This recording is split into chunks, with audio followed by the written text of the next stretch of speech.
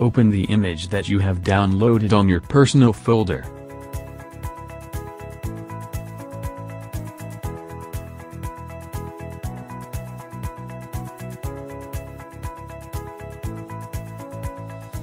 You must be able to see this image on your workspace now. Next step is to create a shape. For this output, you need an ellipse shape.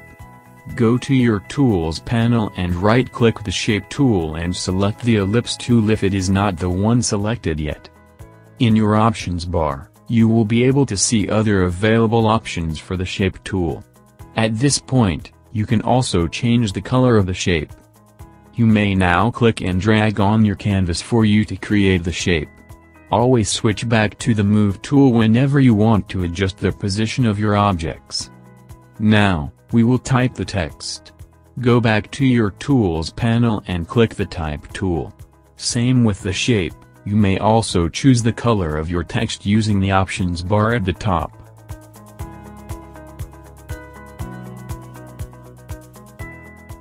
Click anywhere on your workspace to type the text. You may adjust the position later using the Move tool.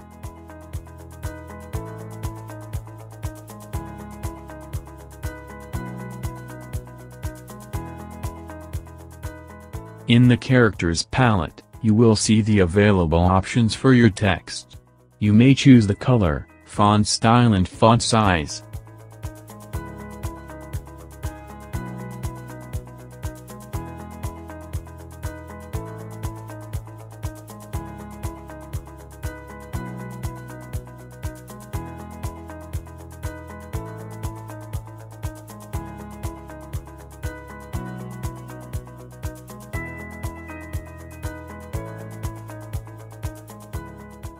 You may also adjust the distance between the characters by adjusting the tracking and leading options.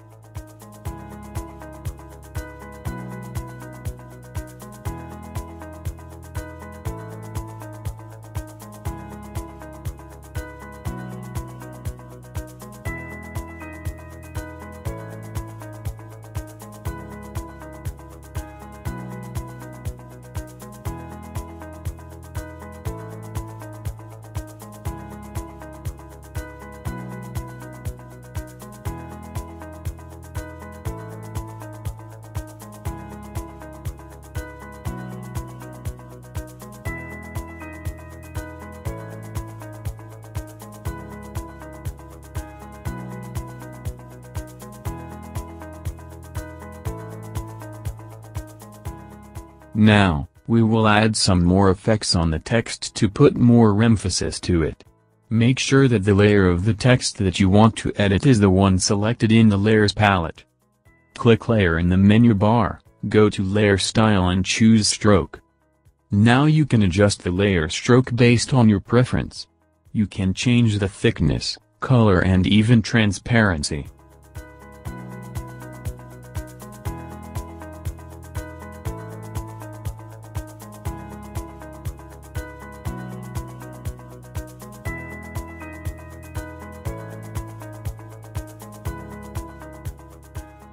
You may also add an effect called a drop shadow. Simply click the box next to the word drop shadow to activate it. You may now adjust the effect using the options available.